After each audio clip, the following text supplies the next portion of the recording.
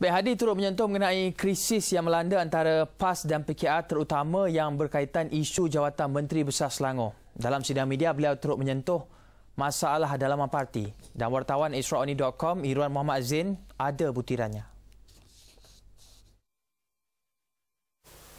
Muktamar PAS Pusat kali ke-60 telah bermula hari ini dan seperti yang diketahui dalam ucapan dasarnya Presiden PAS Datuk Seri Hadi Awang menegaskan bahawa partinya akan terus kekal bersama Pakatan Rakyat.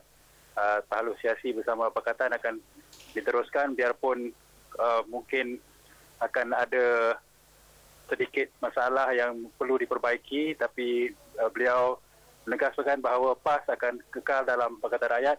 Dan ketika sidang medianya pula Hadi ditanya tentang hubungan PAS dan PKR dan beliau menegaskan bahawa beliau sangat yakin hubungan PAS dan PKR dapat diselesaikan dengan baik dan isu melibatkan isu Menteri Besar Selangor juga akan dapat diselesaikan secepat mungkin.